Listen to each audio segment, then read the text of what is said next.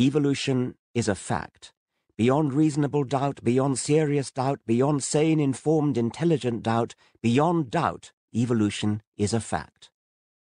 The evidence for evolution is at least as strong as the evidence for the Holocaust, even allowing for eyewitnesses to the Holocaust. It is the plain truth that we are cousins of chimpanzees, somewhat more distant cousins of monkeys, more distant cousins still of aardvarks and manatees, yet more distant cousins of bananas and turnips. Continue the list as long as desired. That didn't have to be true. It is not self-evidently, tautologically, obviously true, and there was a time when most people, even educated people, thought it wasn't. It didn't have to be true, but it is. We know this because a rising flood of evidence supports it.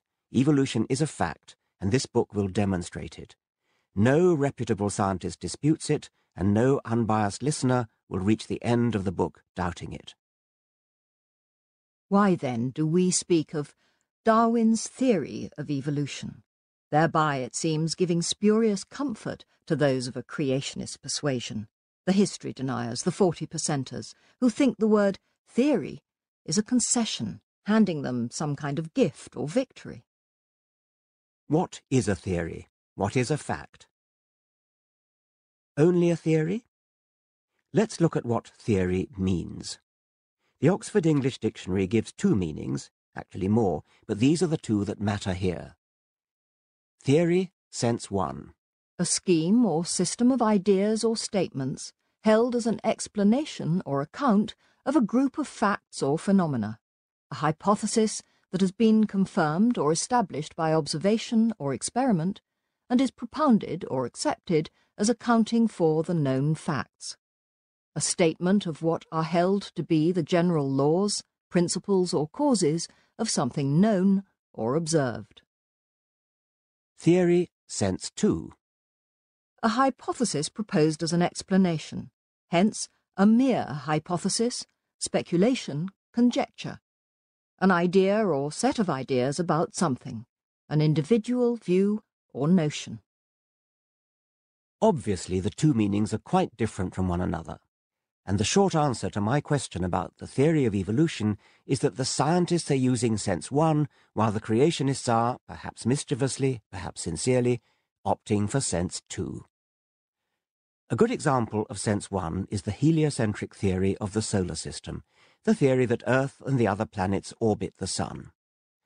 Evolution fits sense one perfectly.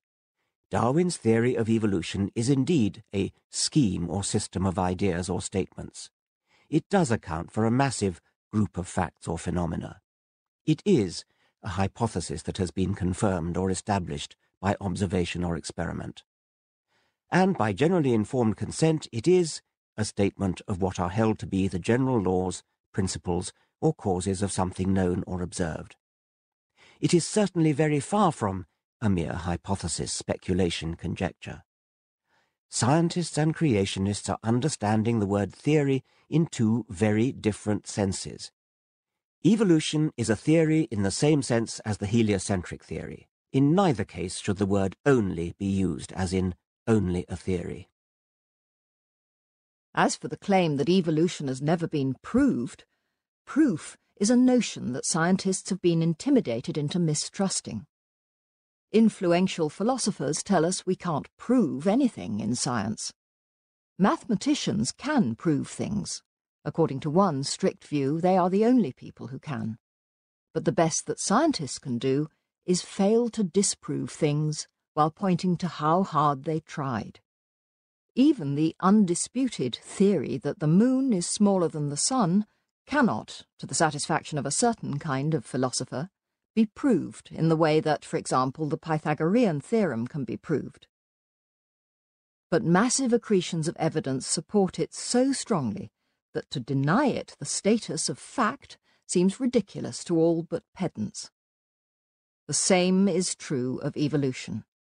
Evolution is a fact in the same sense as it is a fact that Paris is in the Northern Hemisphere. Though logic choppers rule the town, Not my favourite Yeats line, but apt in this case. some theories are beyond sensible doubt, and we call them facts.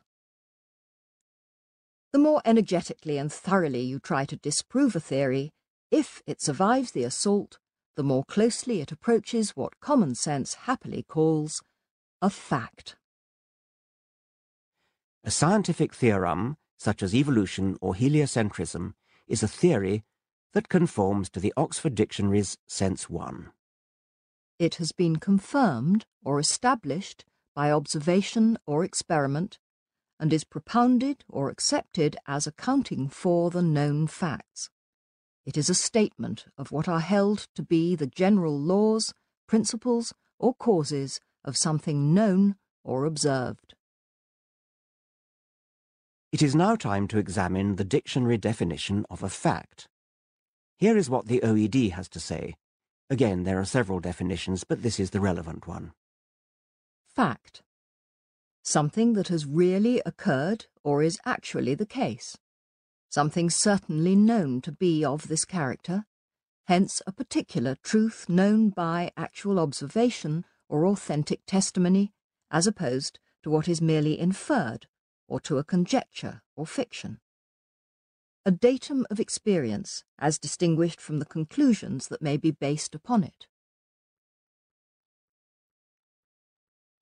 Evolution is within us, around us, between us, and its workings are embedded in the rocks of aeons past. Given that, in most cases, we don't live long enough to watch evolution happening before our eyes, we shall revisit the metaphor of the detective coming upon the scene of a crime after the event and making inferences. The aids to inference that lead scientists to the fact of evolution are far more numerous, more convincing, more incontrovertible than any eyewitness reports that have ever been used in any court of law in any century to establish guilt in any crime.